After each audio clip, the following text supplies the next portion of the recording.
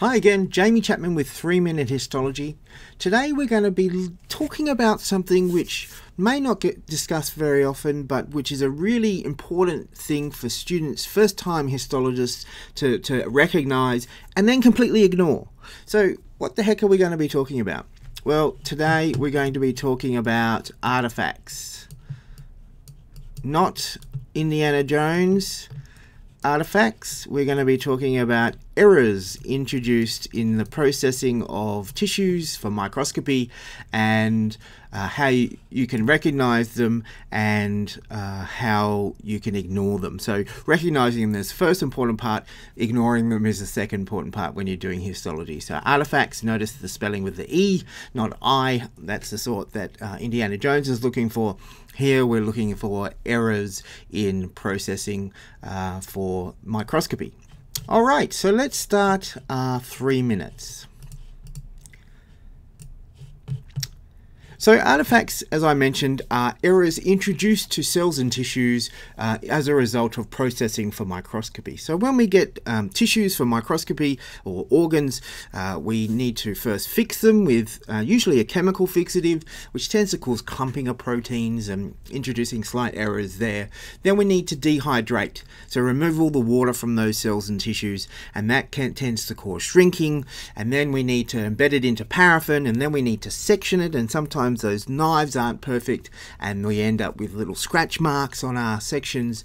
And then we need to put it onto a slide, we need to stain it, and then we need to put a little bit of glue on the top and put a little glass cover slip on the surface. And things may jump in the way in that processing stage. So there are a number of different errors which may crop up, a number of different artifacts which may appear. And this slide, unfortunately, which we've been using for looking at staining, has a number of those present. Now the one that really sticks out first of all, I think, is this here.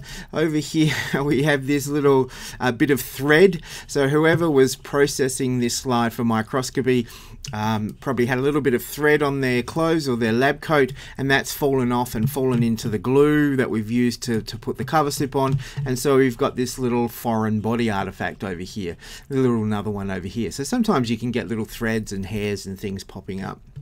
The second one which really sticks out even at this low magnification are these really dark striped areas on this outer layer of the smooth muscle.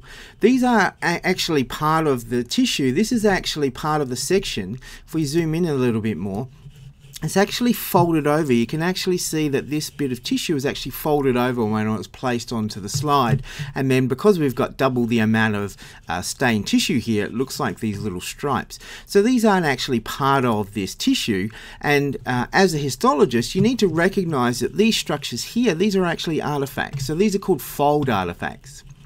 Another big artifact which is present here is an artifact which we call shrinkage artifacts. So as I mentioned, one of the processing stages is dehydration. When we dehydrate, remove the water, tissues tend to shrink a little bit, and often the tissues separate from each other. So this here is actually should be attached to this part of the smooth muscle out here. So this is connective tissue, and that should be connected to the muscle tissue out here.